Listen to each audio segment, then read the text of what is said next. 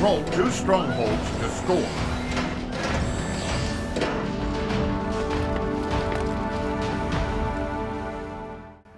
Hey everybody, Crazy Spartan here again, and today I'm bringing you some gameplay on the map called Empire. You may remember this from the multiplayer beta back in December.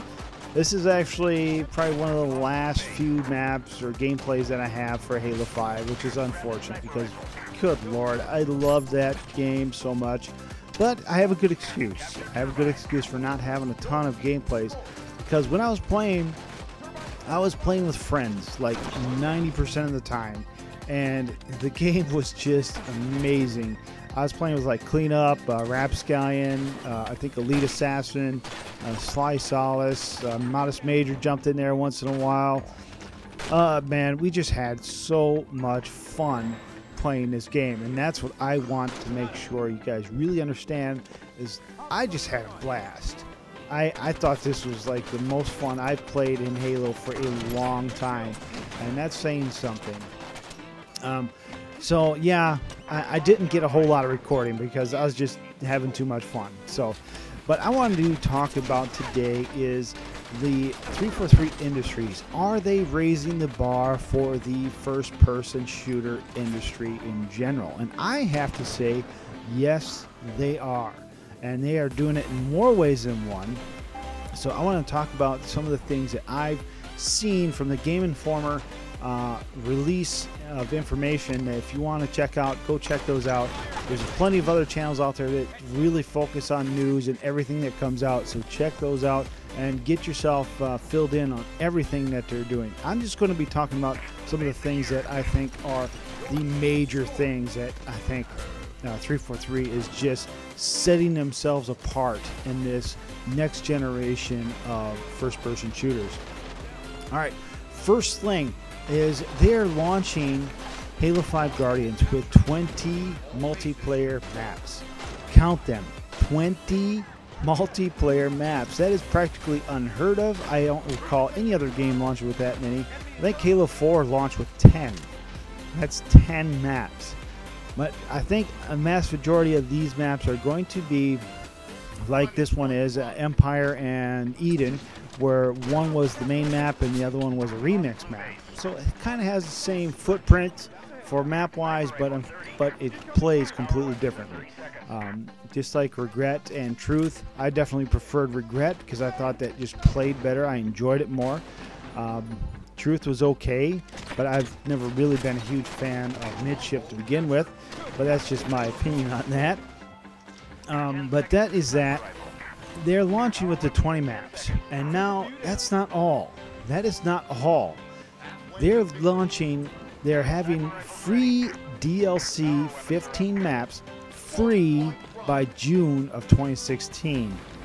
Now that I have never heard of. I think Halo 2 kind of did it, but you had to pay for early access, which was fine at the time.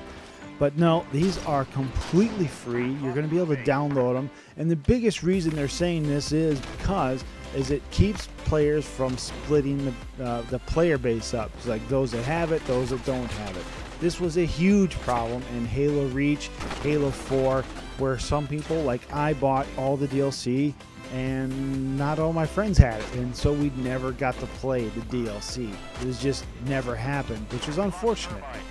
Now, that's not going to be an issue anymore, and the fact that it's free makes it even better. I just can't even believe that they're doing this. Like I said, I think 343 is raising the industry standard. Now imagine playing this, like applying this same thing to other things, other games, like Gears of War. You get all those DLC maps for free, and then on top of that, they're going to add probably, I'm going to see custom stuff that you're going to be able to, that's what you're going to pay for. That's going to be the paid DLC, is the custom game or custom skins, you know, stuff that's not going to affect your gameplay, not going to affect the fun. It's just going to kind of like really personalize your Spartan or your COG or whatever the hell it is you're playing. That's why I see this industry really going if they want to start copying Halo 5, which I really am. I'm really hoping.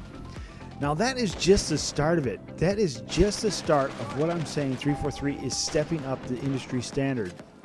Now the biggest thing, or the next thing I'm thinking, is the campaign. I'm expecting a huge campaign. We're talking 4-player co-op where you can drop in and out with different characters.